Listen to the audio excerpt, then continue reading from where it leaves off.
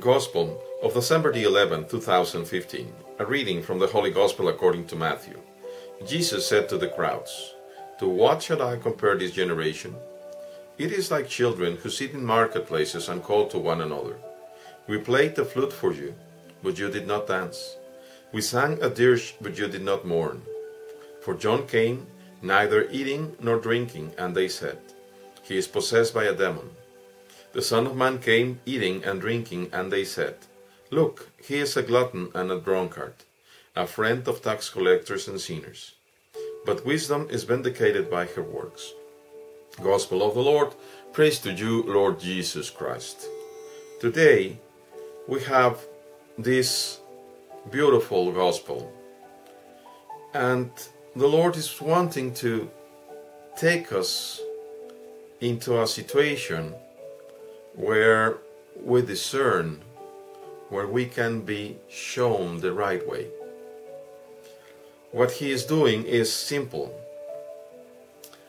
He's talking about a generation. Is the Lord only talking about the generation of his time, or of this generation also? Let us compare ourselves whether we are like those children or not. Why children? Children are somewhat irresponsible. They just act the way they like, they do what they can't, but basically they play. When they want to be playing, they can be quite irresponsible. They don't figure out many things. They don't like to. So those little children sitting in the marketplace, calling one another, "We played the flute for you, but you did not dance. We played the flute so that you would be happy, but you didn't like it. We sang a dirge, but you never mourned.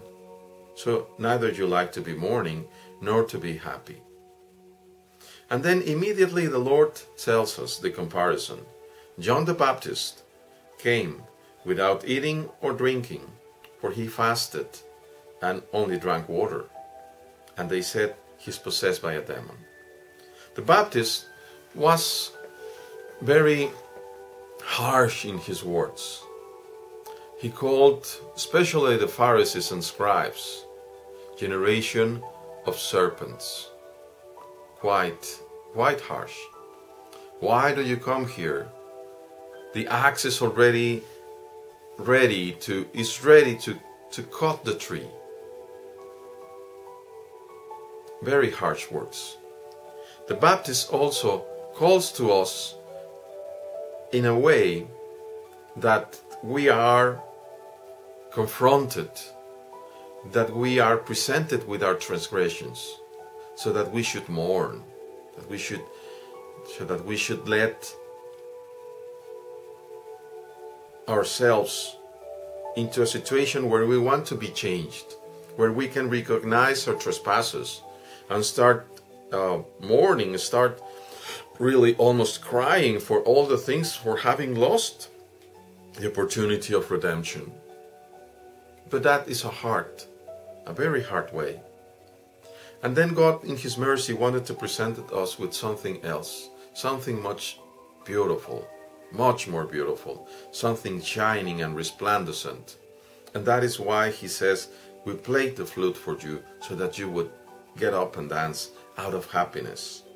The Son of Man came eating and drinking, but they rejected him also. He's a glutton and a drunkard, a friend of tax collectors and sinners. When we are prideful, then when we are full of pride, then we start looking to the others down over our shoulder, like they're less than us. And that is the position of the Pharisees. Is that your position? That you think that you are so pure that the others are just sinners? And then perhaps then you will be precisely in that generation term. How great it is to think that the Son of Man, that is the Son of God, came to rescue what was already lost. As he says, "I didn't come for the just, I came for the sinners."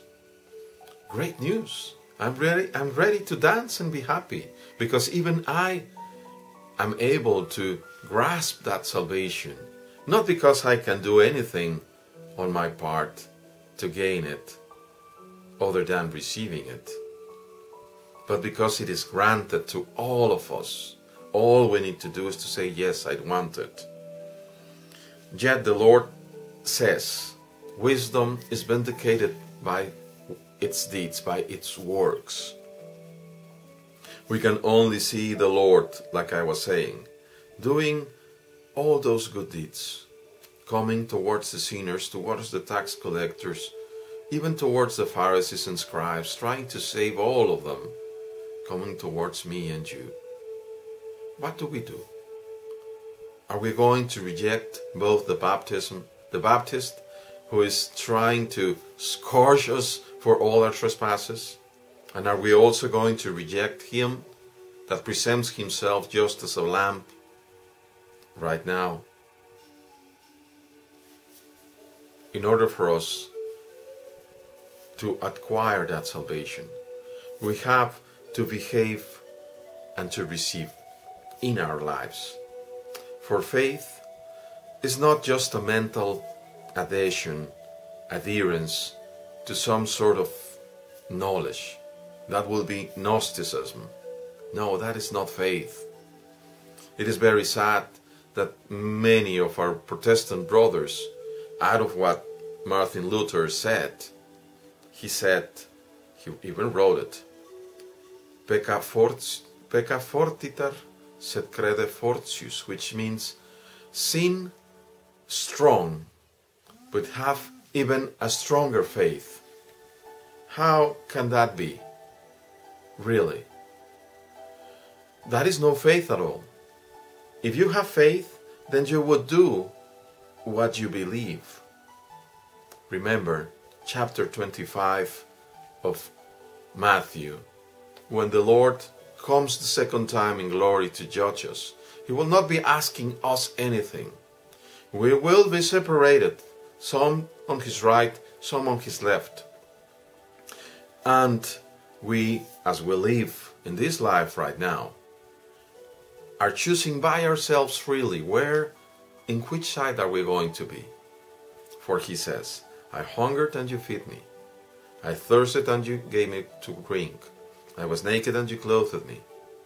I was ill and you attended me. In prison and you visited me. Foreigner and you received me in your home. Or either you did not do it.